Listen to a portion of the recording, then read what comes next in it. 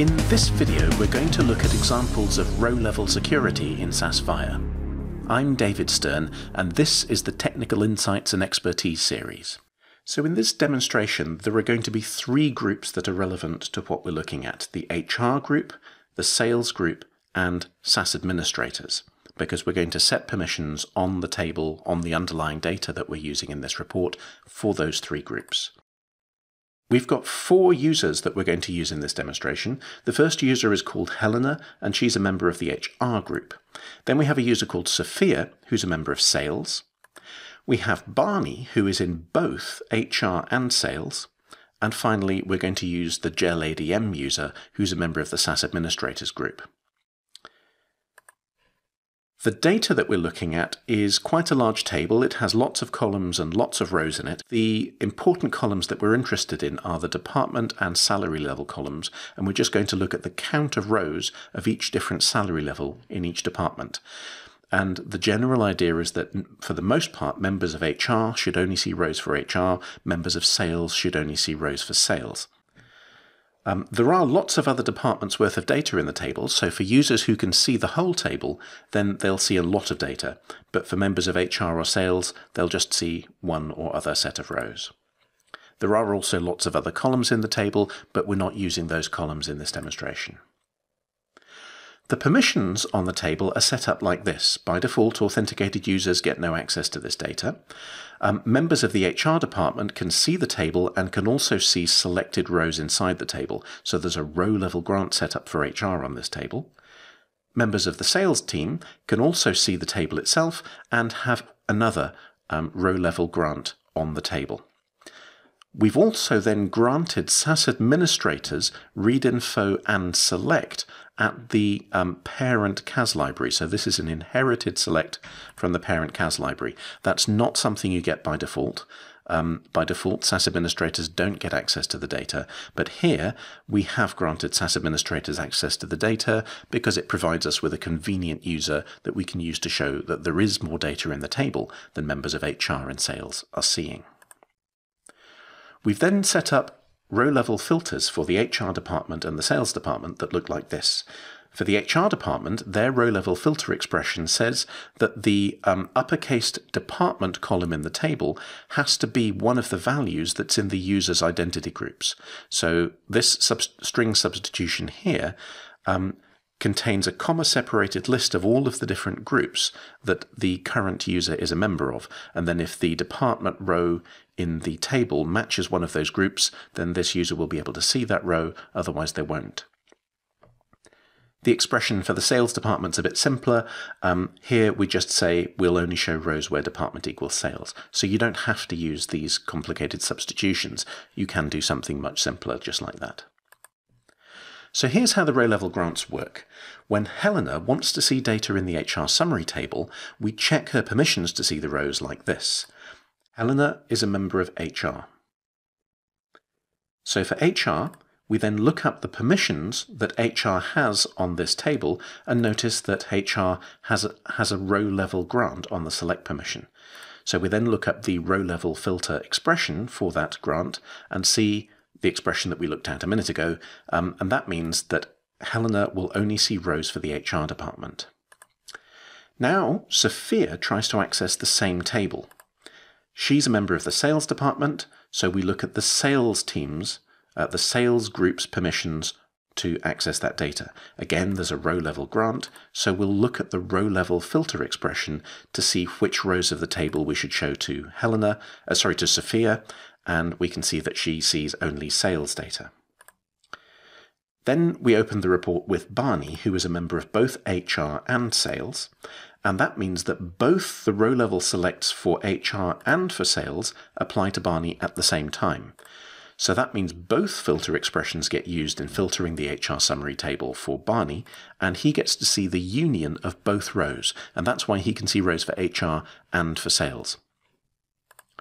Finally, we access the same table and the same report as GelADM, who's a member of the SAS administrators group, and the SAS administrators group just has a select. There are no row-level filters on the data that the SAS administrators group can see. So that means SAS administrators see all of the rows of data in the table, not just for HR and sales, but for all of the other departments as well. So let's go and look at all of this for real. So I'll switch over to our demonstration environment. This is a lab environment that we've set up just for this demonstration. And I've got a browser window here logged in as a user called Helena, who is in a group called HR.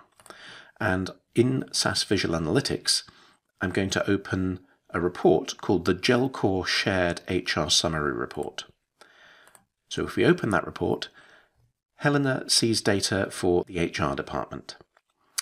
Now let's switch over to another browser window, and here we're logged in as a user called Sophia. Sophia is in the sales organization in this lab environment. And if we click open, I'm going to open the same report as Sophia. Exactly the same name, it's the same report, and Sophia sees data only for the sales organization. And now we're going to open a third window as a user called Barney. Barney is a member of both HR and sales. So if we click open, I can open the exact same report for Barney, click open, and this time the report is going to show data for both HR and sales. So what's happening here? Clearly, we're opening the same report for all three users, but they're seeing different data, and that's a result of the row-level grants that have been applied to the data. So let's go take a look at how that is implemented. Let's start by looking at the data as it really is. So I'm going to log out of Barney in this browser window, and we'll maximize the window to make it a little bit bigger to see what's going on. And I'm going to log in as an administrator who is able to see all of the data and is neither in HR nor sales.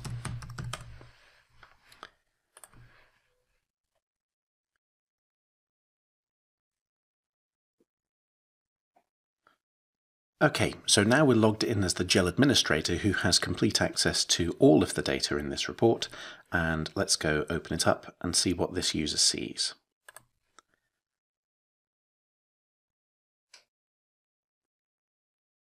So we're looking at the same report that the other users were seeing, but now we're seeing data for all of the departments that have data in the source table underlying this report. So let's go take a look at how that was implemented. If we switch over to Environment Manager, we're going to be able to see the groups that each of our users in this demonstration is a member of. And the important groups are HR, Sales, and then the SAS Administrators group. Okay, so once we're in Environment Manager, let's go and take a look at the groups to which each of our users belongs. First of all, let's look at the group memberships for Helena.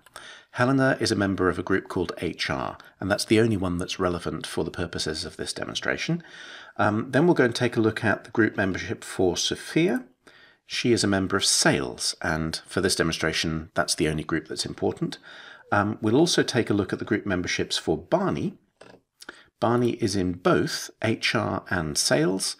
And then finally, let's look at the memberships for GEL ADM. And the important membership here is that GEL ADM is a member of this group called GELCORE System Admins, and that group is in turn a member of a group called SAS Administrators. So that illustrates our group memberships. Now let's go take a look at the data. So if we switch to the data page in SAS Environment Manager, we're going to navigate to the table that underlies this report. The CAS shared default CAS server has got a CAS library in it called HRDL, the HR data library, and inside that is this table here called HR summary. If we have a look at the permissions on the HR summary table, we can see that, first of all, SAS administrators have got all access to this table. Now that isn't something you would get by default. Normally SAS administrators don't have access to data, but in this case I've granted SAS administrators access to all of the data in the HRDL CAS library. It's a useful thing to have for this demonstration. The important thing is that that means that they just have a grant, an ordinary grant of the select permission on this data, and that means unless anything else applies, SAS administrators will be able to see all the rows of data. GEL ADM is a SAS administrator, and that explains why the GEL ADM user can see all of the data. Now, Helena is a member of this HR group, and you can see that there's a different symbol in the select column for this table for HR. If we click on that, then a pop-up appears and we can see that a row-level grant has been set up on this cell, and if we click the filter we can see that the filter here is that the department column in the data needs to match one of the identity groups that the user belongs to. Now Helena is a member of the HR group, so anybody in HR will see just data for the HR department here. There's also a second row-level filter applied to this table at the same time for the sales group. Members of the sales group have their access also filtered. And here we can see that for sales, their row-level grant just filters for rows where the department equals sales. So that one's a little bit simpler. Okay, so then let's go and take a look at the report we built and how that works. If we go back to SAS Visual Analytics, we can build a report that's just like the one that we just used to demonstrate this. So here's the report that we just built. What I'll do is create a new report, and we'll just reconstruct it. So the data that I'm going to select for this report is that HR summary table that we just looked at. That table has the row-level filters applied for HR and for sales. Let's click OK.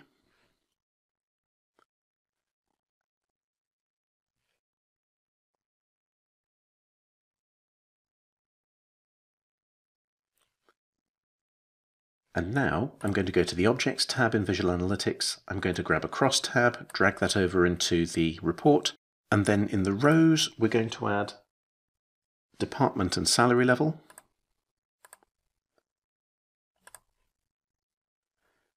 And then in the columns we're going to have frequency, and straight away you can see that we've got a pretty good replica of the report we were just looking at. Okay, so we've seen how to build the report, we've seen how the filters are applied. Let's go remove those two filters from the table and apply them again in a couple of different ways.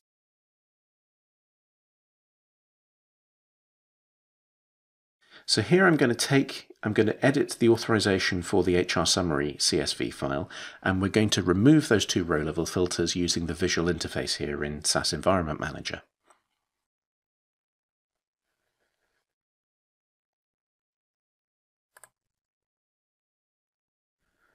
And we're going to change it from row-level grant to none for HR. And we'll do the same for sales. So there we go. We'll select none as the grant for sales as well.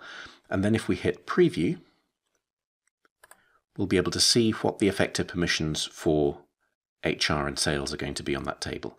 And as it happens, the way that the permissions are inherited from the parent CAS library here mean that the HR group have inherited a read at read info and select on the table, so they will be able to see data in the table, whereas members of sales, although they can read info on the table, they don't have select permission. So right now sales don't have any access and HR have unrestricted access. So we'll save those changes to the table, and then we're going to go and set those row level permissions again using SAS Studio.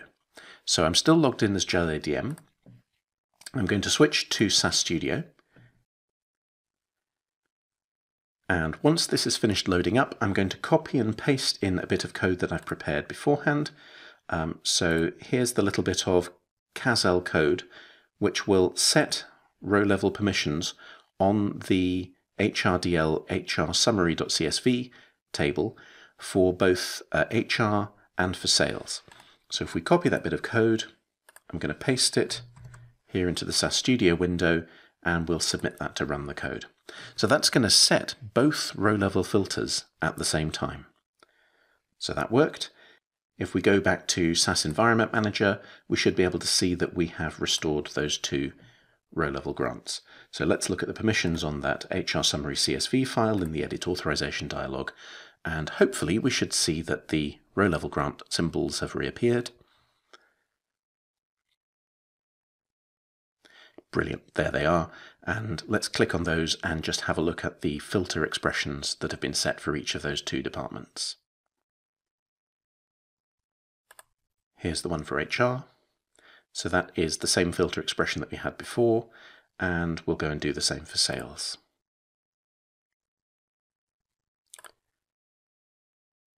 And again, it's the same filter expression. Okay, so now we've seen two different ways to set a row-level filter on a table. You can do it here in the visual interface in SAS Environment Manager, or you can also do it in SAS Code in SAS Studio, or anywhere else that you can run SAS Code. Let's look at one final way that you can set those row-level permissions. So again, we're going to set these direct grants back to none,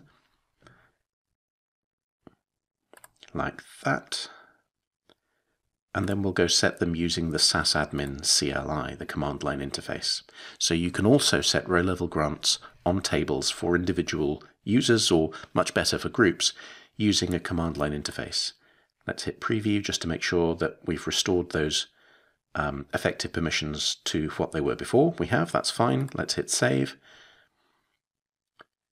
And let's open up a terminal session to the window. And I'm going to grab the second bit of code that I've prepared in advance. So this bit of code is going to log into the SAS admin command line interface using its authorization plugin. And then we're going to use the CAS plugin to add a control.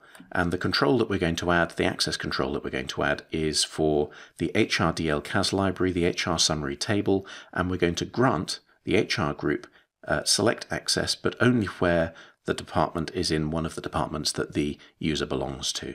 And then similarly, we're going to use the SAS admin command again, using the CAS plugin and its tables option to add another control to the same table, but this time for the sales group, and we're going to grant select to the sales group, but only where the department is sales. So let's select all of that code. We'll paste it here into the command line and run those two commands. And once those are finished, then we can see that the requested permission select filtered and type grant was applied to the identity HR, and the same thing was applied to sales. So we should have restored those two permissions. Let's go back to SAS Environment Manager, take another look at that table. Let's edit the authorization again.